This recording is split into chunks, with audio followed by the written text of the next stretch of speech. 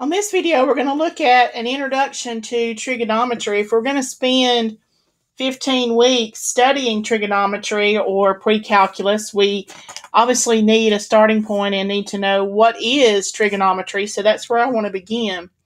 Trigonometry is actually a word that is derived from the Greek language. It's a combination of two Greek words. You have trigonome, which means triangle in Greek, and then you have metria, meaning measurement. And so they put the two words together, and you have trigonometry, which literally means measurement of triangles.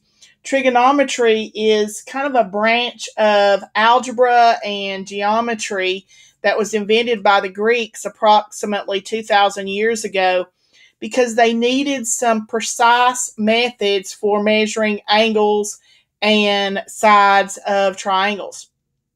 There are lots of practical uses of trigonometry, and I'm going to highlight a few of those that you might find interesting.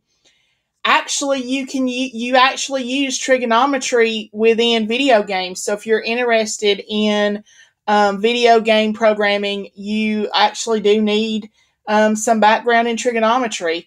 On the game Mario Brothers, when you see Mario trying to glide over or jump over a roadblock, he's not really jumping straight up and then moving forward in a kind of in an angle, but it's more of a slightly curved path.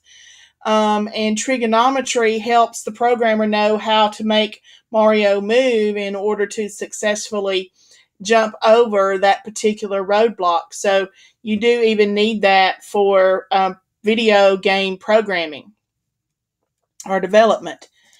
You also use obviously lots of trigonometry within construction, which also includes engineering and architecture. Trigonometry is used to calculate the measurement of different fields or lots or areas, making sure that the walls of a particular building are parallel and or perpendicular. Even installing ceramic tiles involves trigonometry. The roof inclination, how much a roof is slanted, and making sure that it's slanted properly. Determining the height of a building and the length or the width of the building, where it becomes necessary to use trigonometry. Also, architects use trigonometry to calculate structural load, roof slopes, ground surfaces, and things even like sun shading and light angles so that the building looks pleasing to the eye and looks pretty, if you will. Also, we use trigonometry in criminology within forensics to look at the calculated projectile's trajectory, whether that's a bullet or an arrow or some sort of ball. You can calculate its trajectory using trigonometry. You can estimate what might have caused a collision in a car accident by looking at the angles at which the cars come to rest and the location of where they come to rest. How did an object fall down from somewhere? Like if you happen to have someone who jumps off a building, or if something that has fallen off of a building, they can determine the angle at which it fell with, and even the velocity and that sort of thing. So you obviously use it a lot in criminology and forensics. Also, you use trigonometry. Was interesting is that in music theory and production, looking at the sound waves, or if the computer looks at the different trigonometric curves, it can actually create sounds or imitate sounds. Sound engineers can use the visualization of the sound waves to adjust volume and pitch to create certain desired sound effects. Also, speaker placement within a particular venue, whether that's in an auditorium or some sort of arena, become important in the use of trigonometry because the angles of the sound waves hitting the ears and bouncing off the walls can affect or even influence the sound quality. Obviously, navigation, that was one of the primary uses for the Greeks, was how to navigate by the stars using astronomy.